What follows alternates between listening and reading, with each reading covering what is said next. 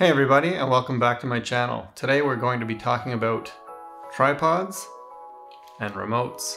Stay tuned and let's get right to it.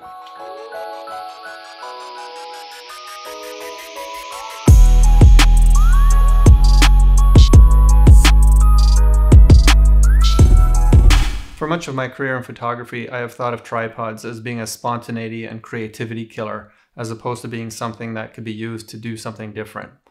An example of this would be just simply using a tripod so that the images are sharp and there's no motion blur. In a similar vein, using a remote trigger for my camera has always been something that I would use so that I didn't shake the camera when I was doing a long exposure. Turns out there's a lot more stuff that you can do with these devices. Another reason why I've never liked remotes and tripods is because I don't like to carry a lot of stuff with me. Remotes are very easy to leave behind or even lose, and tripods add a lot of extra weight to your kit, especially when you're walking around with a couple or with doing something that requires a lot of mobility.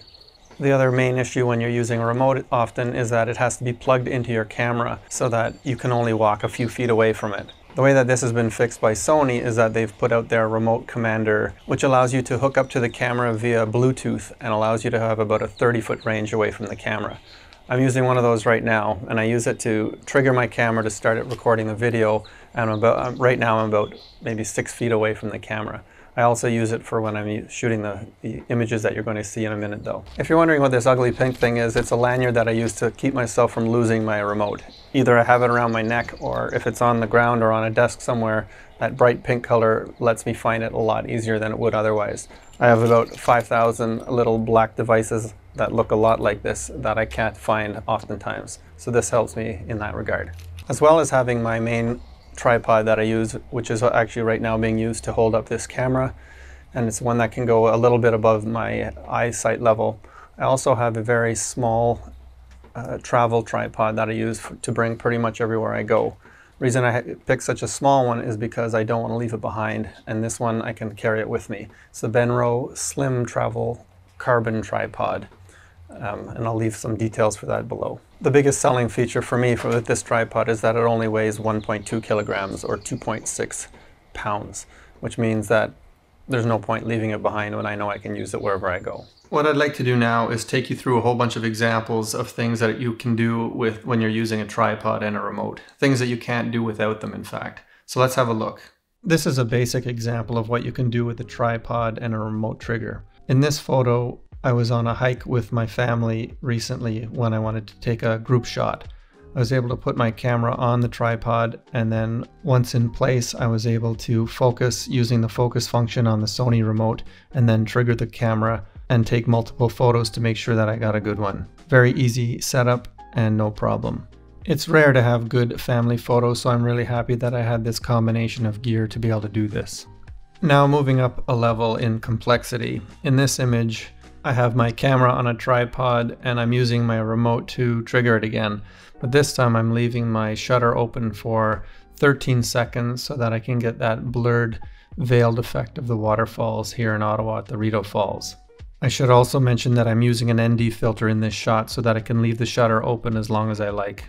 This is also a long exposure shot with the shutter open for 30 seconds. I had my aperture set to probably about f16 so that I could leave the shutter open for that long. On the right hand side, I ran up along the edge while swirling an LED stick. The flash went off when I started the exposure just before I left, and then I came back on the left hand side so that it gave the full on effect of the LED. The rest of the examples that we're going to go through now have to do with creating composite images, where many images are compiled together to make a single image in the end. In the one that we're looking at here, there are 11 separate wedding party members who were individually lit using the same light and then compiled afterwards in Photoshop. Having the camera on a tripod so that the image doesn't move at all and using the remote to fire off the flash was essential in order to pull off this image. This image has a similar dark mood to the last one because of the exposure. The camera is on a tripod and the light is very close to the couple. Two images were taken. One was taken without the light and one was taken with. The light was then later removed in post-production. Like the last image, I took two photos, one without me and the flash in it, and another one with the light source. Afterwards, I was able to remove myself and any unwanted flash from the image. This is a commercial composite image that was achieved by using a regular shutter speed on the people on the left-hand side while using a long exposure for the people on the right-hand side. I think I used maybe 5 or 6 images for this and combined them all to have a sense of working on the left and people in motion on the right. Here's an example of using a tripod and a remote while doing architectural or real estate photography. As you can see from the photo, you can see everything clearly, but the windows are too bright and the reflection off of the table is also too bright.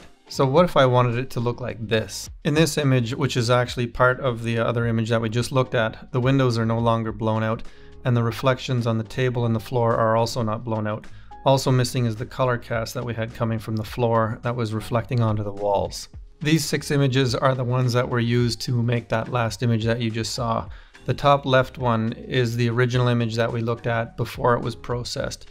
So the first one being the ambient shot, then there are a few flash shots used on the windows so that they balance and have the right exposure for outside. Then a few other bouncing off the ceiling shots that you can see along the bottom that were all then compiled in Photoshop to look as realistic as possible. If it were not for the tripod holding the camera steady for every shot and the remote used to trigger the camera so that I could hold the flash in various spots, this would be impossible to achieve. This is another example of the same technique, but a little easier to follow. So if you look at the top image on the left, you can see my ambient shot. The one beside it is a brighter flash shot, and on the bottom is a direct shot at the window so that I can get the proper exposure for outside. And here's the result. Again, I'm using my tripod to make sure that the camera is held in place, and I'm using my remote so that I don't shake the camera when I push the shutter button, and also so that I can trigger the camera from a distance. Let's take this technique one step further and use it for portrait photography. In this one, you can see that I have my daughter standing in front of the area that I'd photographed previously, and I'm using a small softbox and a flash off camera but in hand so that I can light her properly for the background. The other 3 shots are taken just like before, where I have my ambient shot, a flash shot, and then a window shot. And this is how it turned out when I added them together. The benefit of shooting this way is that I was able to use the same flash for 3 different shots, and I was able to shoot wide open at f1.8 while balancing the bright sunlight outside. Impossible otherwise. My father and I decided to make a composite photo that looked like many people all doing different things at the same time. I changed my clothes 7 times and we took 7 different poses. Here is what the final image looks like. Pretty cool, hey? So which tripods and remotes are you using these days? Let me know in the comments below. If you like this video or learned anything from it, please feel free to subscribe or press the like button.